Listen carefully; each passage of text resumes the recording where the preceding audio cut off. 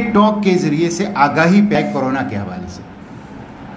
تو یہ لوگ خود سیاست کے ٹک ٹاک سٹارز ہیں اور ظاہر جو خود اتنے غیر سنجیدہ ہو ان سے کوئی توقع نہیں ہے. لیکن یہاں جو چند باتیں آئی ہیں بہت اچھی ہیں. سب سے پہلی چیز تو ورسیز کی ہے. دیکھیں ورسیز کا مسئلہ ایک ہیومن ٹریجڈی کی طرف جا رہا ہے اور اس میں 2-3 پن پوائنٹڈ اہداف ہمیں رکھنی چاہیے. نمبر 1, فوری طور پر ان تمام ورسیز کو لایا جائے جو آنا چاہتے ہیں اور وہ صرف PIA سے نہیں آ سکتے. ایئر عربیہ نے, امارات نے, اتحاد نے, قطر ایئر ویز نے, سب نے آفر کی ہے کہ ہم 5 سے 10 ہزار ورسیز روزانہ اٹھائیں گے اور پاکستان لے جائیں گے. یہ اجازت نہیں دے رہے. کیوں نہیں دے رہے؟ PIA کے خسارے ان کے ذریعے سے ختم کرنا چاہتے ہیں اور خود کرپشن کرنا چاہتے ہیں. باچا خان ایئرپورٹ پہ صرف PIA کا نہیں, تمام انٹرنیشنل ایئر لائن کمپنیوں کی فلائٹس روزانہ کی بنیاد پہ کئی کو ہونی چاہیے. 26 لاکھ پاکستانی سعودی عرب میں ہیں اور 15 لاکھ پاکستانی امارات میں ہیں. 41 لاکھ تو صرف یہ ہو گئے. عمان میں ہیں, کرغزستان میں ہمارے بچے ہیں, جامعہ ازہر میں ہمارے بچے ہیں, مختلف ممالک کے اندر, قطر کے اندر. ان سب کو پوری طور پر پاکستان لائے جائے. تو ایک تو انٹرنیشنل فلائٹس, اس کو کیٹیگوریکلی مینشن کرنا چاہیے. دوسرا ہے کہ ٹکٹ کے اندر جو ظلم ہو رہا ہے, دگنا تو حکومت نے کر لیا, غلام سرور نے, کہ ایک طرف سے خالی جہاز دوسری طرف سے, تو دونوں ان سے کرایہ وصول کیا جائے گا اور 5 اور 6 گنا. اور یہ ایمبیسیز کو کس نے اختیار دیا ہے ایئر ٹکٹ فروخت کرنے کا؟ یہ تو ایئر کمپنیوں کا کام ہے. تو یہ جو ظلم اور لوٹ مار ان کے ساتھ ہو رہا ہے اس کو بند کر دیا جائے, فوری طور پر ان کو لایا جائے. جہاں تک یہ جو 18ویں ترمیم کی بات ہے, میں صرف ایک جملے میں اس پہ کہوں گا کہ دیکھیں جس طرح بات آئی ہے کہ 18ویں ترمیم کے ذریعے سے تقریباً 100 کے قریب آرٹیکلز میں امینڈمنٹ ہوئے ہیں کانسٹیٹیوشن میں. 100 سے زائد انفارمل اجلاس, 100 سے زائد فارمل اجلاس, اور پھر اس کے بعد یونانیمسلی یہ ایک پولیٹیکل ول کا اظہار ہے پاکستان کی پولیٹیکل اسپیکٹرم کا. اس میں سمجھتا ہوں کہ 18ویں ترمیم کیا ہے؟ ڈیموکریسی ہے, کانسٹیٹیوشنلزم ہے, سویلین سپرمیسی ہے, پروونشل اٹانومی ہے اور ٹرائیکاٹمی آف دا سسٹم ہے. آپ اس کو چھیڑیں گے تو آپ جغرافیہ کے ساتھ کھیلیں گے, اور آپ اس کے ساتھ چھیڑیں گے تو آپ پاکستان کی یکجہتی اور سالمیت کے ساتھ چھیڑیں گے. اس پہ ہمیں بڑا واضح ہونا چاہیے. دوسرا جو پروونشل رائٹس ہیں, ان پروونشل رائٹس میں اپنے خصوصاً حضرت مولانا فضل الرحمان صاحب کی اور آفتاب خان کی میں توجہ دلانا چاہتا ہوں. 4 کانسٹیٹیوشنل آرٹیکلز ایسے ہیں جس پہ وفاق نے انکروچمنٹ شروع کی ہے.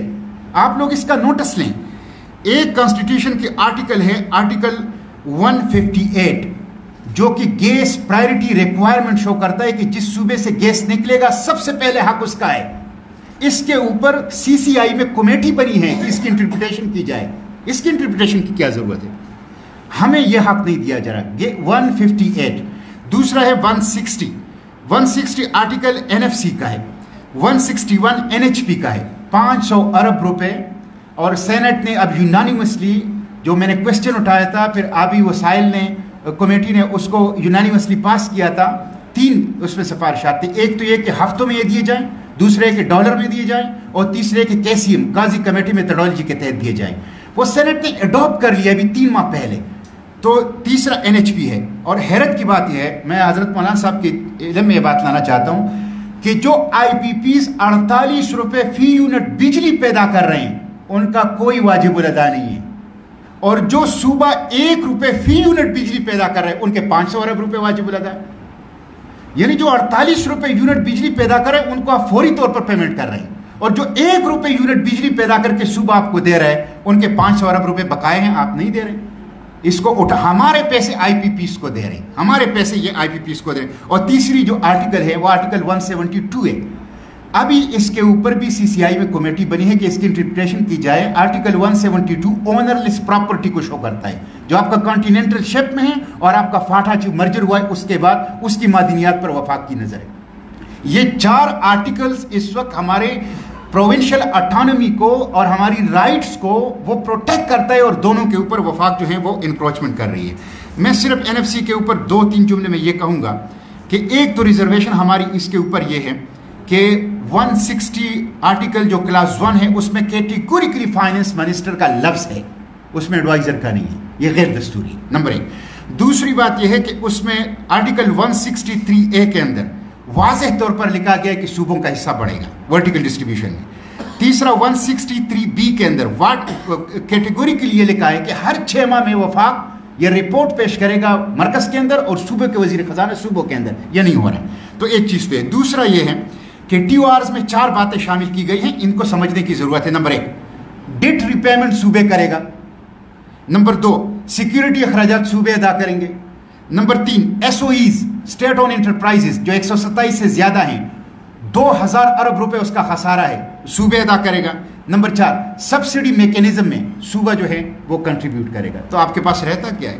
سیدھی سادی بات یہ ہے کہ صوبے کا کوئی حق نہیں ہے, ہم جانے اور ہمارا کام ہے. بھائی چھٹی کرا تو صوبوں کی کیا ضرورت ہے اس کی. اور تیسری چیز جو ہے وہ رسول صاحب کی ہے, ان کو اخلاقی جرت کا مظاہرہ کرنا چاہیے. مشرف رسول صاحب کو جس طرح جاوید جبار نے ایک اچھا فیصلہ کیا, ان کو کرنا چاہیے. یہ بنیادی طور پر فائنینشیل ایکسپرٹ بھی نہیں ہے, یہ مارکیٹنگ ایکسپرٹ ہے. اور PIA سے سپریم کورٹ نے ان کو اس وجہ سے ہٹایا تھا کہ یہ مارکیٹنگ ایکسپرٹ ہے, یہ اس طرح سے فائنینشیل ایکسپرٹ ہی نہیں ہے. تو یہ ہم ان کو مکمل طور پر مسترد, بالکل آپ نے بالکل اچھا کیا ہے کہ اس کو مکمل طور پر جو ہیں وہ مسترد کر دیا ہے. آخری بات میں یہ کہوں گا کہ دیکھیں آفتاب خان نے بڑی اچھی بات کی, آرمی چیف کی ایکسٹینشن جو بات آئی تھی وہ ہمارے پاس ایک موقع تھا, لیکن سینٹ میں اور مولانا طور امان صاحب اور سینیٹر عبدالغفور حیدری صاحب پر ہم لوگ اکیلے رہ گئے.